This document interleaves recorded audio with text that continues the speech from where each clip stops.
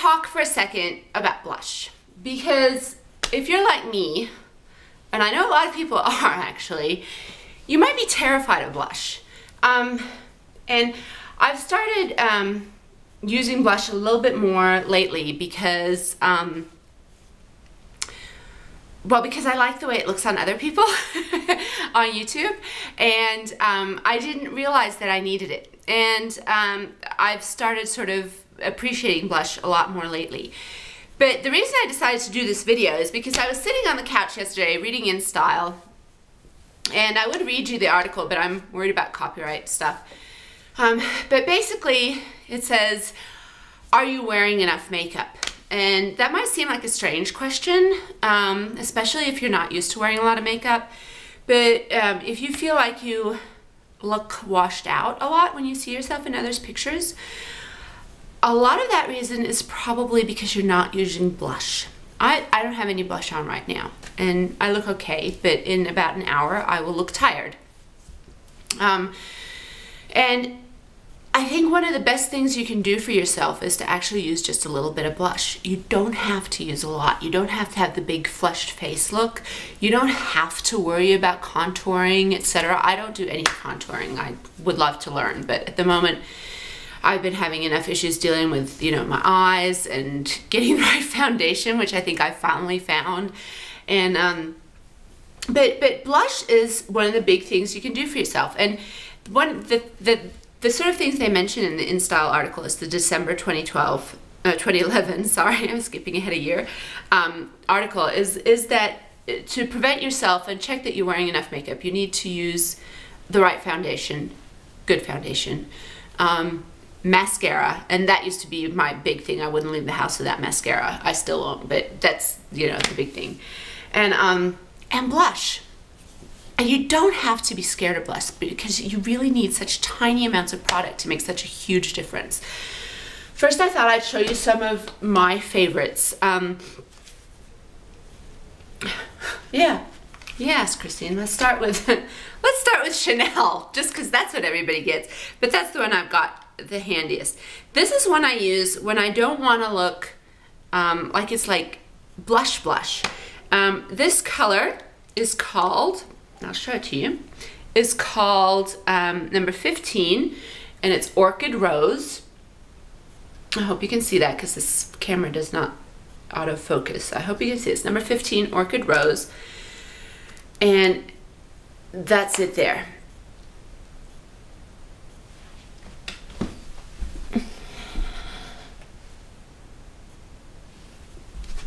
I hate it when I think I might not be recording. Okay, so that's it there. And this is a beautiful sort of peachy rosy color. And I'm going to swatch it just on my hand here. And you can see how translucent that is. You can barely see it on my hand.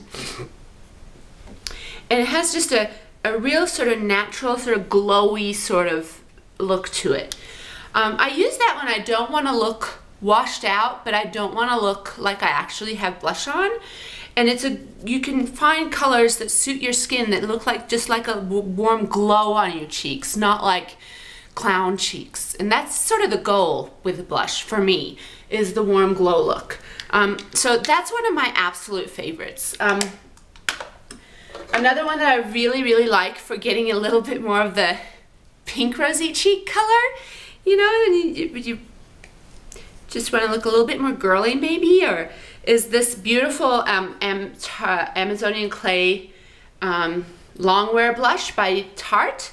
This is in Doll Face, and it's just a really pretty light pink. I'm going to swatch it here. There. This one here, that is the Amazonian Clay Tarte by Tarte Doll Face, and it's got a little bit more of a pink flush, but it's still just a faint flush sort of color. It's not like two pink clown cheeks. Okay, so blush, I think you should call it flush instead of blush, because it's just to give you like that non-dead sort of look, and blush really does help. I will put on one here at the end just so you can see. Another one that I really like is the HD High Definition Blush by by Makeup Forever. It's a cream, Microfinish cream blush. This, it says here, press slightly, a small amount is all that is needed, and that's very, very true. Cream blush makes a lot of people nervous. I quite like it, but it is harder to, okay, so it comes out like that. You put it on your cheek, and I've been using my finger to blend it out on my cheek. A lot of people say to use like a foundation brush to blend it out. I haven't actually tried that yet, but I do like the color. This is number 14 in the HD, number 14, and it's just also just a warm flush. It is harder to make it look natural, I think, and not streaky, but again, that's in sort of orangey peach flush. It's all over my fingers now. And then I'm going to show you my favorite. Well, Chanel's kind of a favorite. I'll show it to you next to the Chanel. But I just feel like using the Chanel is so decadent. So here's the Chanel. And then here's the one I'm going to show you and put on my face today. It's a little bit pinker than the Chanel, a little brighter. And this is Nars.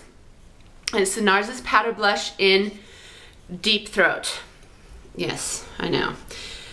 They have another really nice one with a bit of sparkle called Orgasm. It's, yeah. I'm not a prude. It feels a little weird to tell people that I'm wearing Deep Throat today. So I wish Nars wouldn't do that. Because I mean, I don't mind, but it feels weird to tell people, yeah, it's my favorite color, it's Deep Throat. Okay, okay. So this one is more a brownie color. This one is more, has a more pinkish tint in it. And I think that the Nars Deep Throat goes with absolutely everything. The Orgasm's great. No, the Orgasm. See? It's in my head. The Chanel Orchid Rose is great for when you don't really want to look like you have color. But the Nars looks a little like it has a bit of color, and it goes with just about every lipstick, just about every clothes look, just about everything. I just really, really like it. And so all I do, and I'm going to have to look in my mirror, so, okay, so all I do, right now I only have foundation on. I get, this is e.l.f.'s blush brush. It's really, really cheap. I think it's like $3 at Target. It's by e.l.f. It has a tapered point. I really like it. I put it softly into the blush, tap off any excess, and then, and you're gonna get so many conflicting theories about where to put blush, but I find that for just a soft, soft flush, it helps to put on your apple of your cheek and then in a line up here. Not a thick line if you want, just a soft flush.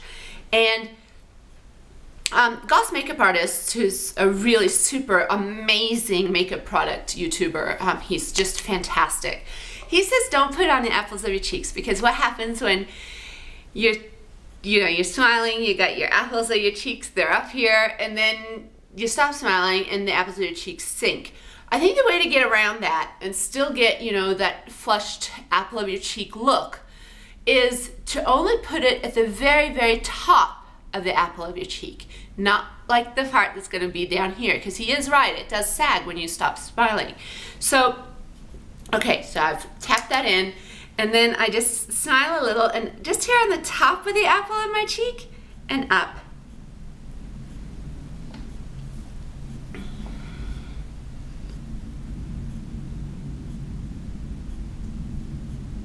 And then you can build it to however much you like having on. But see, it does make that side of my face just looks fresher, more alive, while it still doesn't look, you know, overly made up. And so I'm gonna do that on my other side too. Normally I wear a headband when I do my makeup, sorry. So that doesn't happen. But I only do it on the top apple part and then swoop it up slightly. And then if you want, you can just take the excess off your brush up there so that it sort of matches in color. So it's not a lot. It's a tiny little bit and a cheap old, I actually want a nicer blush brush because I'm a snob. But this is a perfectly fine blush brush by e.l.f. E.l.f. Eyes, Lips, Face. You get it at Target. And there you go. And now I don't look as tired. I look more flushed. The look will last me longer. Even when I get tired and the color drains from my cheeks, I'll still have some. So I think the single best thing you can do for your face, if you're already doing the mascara, is to add a little bit of blush, because it just makes you look more alive. And then if you like, the more blush, like the more confident you get, the more you can add more blush or contouring. Ooh, scary thought. But just a little bit of flush to your cheeks. It just really helps pick up your face. You just look healthier, more alive, nice. So there's a reason why in the old days they used to pinch your cheeks when you walked in, before you walk into a room, to give you that more alive, more healthy glow. So those are some of my favorites. That's how I apply them. And yeah, hope you find one you really like. Okay, bye-bye.